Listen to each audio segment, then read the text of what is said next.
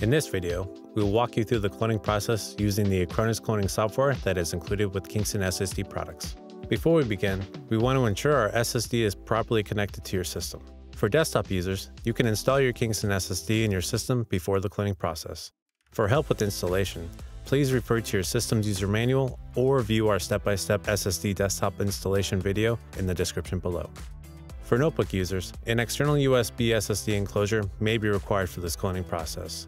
If you have one, connect the enclosure to your notebook before starting the cloning process. Now that the hard part is over, the first thing we'll need to do is download and install the Kingston SSD Manager or KSM. The link will be in the description below. Once downloaded, the next step is to launch the KSM application and simply click on the Acronis tab and then click on the Download for Windows button.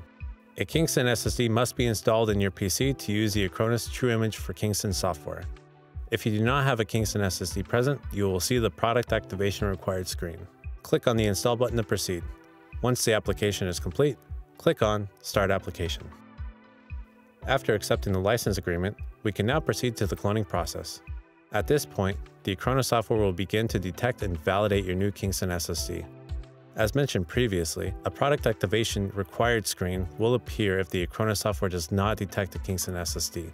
So please ensure the SSD is properly connected to your system before proceeding. Under Tools, select Clone Disk, and the Clone Disk wizard will appear to guide you through the process. Select Automatic and click Next to continue.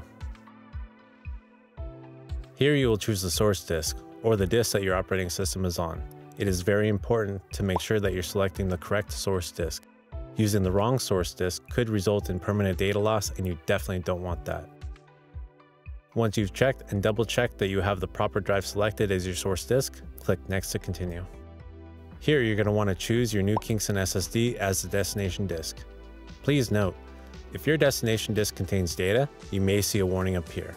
Confirm that you've selected the proper source and destination drives, and continue only if you're confident that you no longer need the data located on the destination disk. Once you have your destination disk selected, click Next to continue. Next, we'll choose our cloning method. If you plan to replace the current operating system disk, source disk, with your new Kingston SSD, destination disk, please select the To replace the disk on this machine, then click Next to continue. A summary screen will now appear displaying the new partition structure of the SSD drive.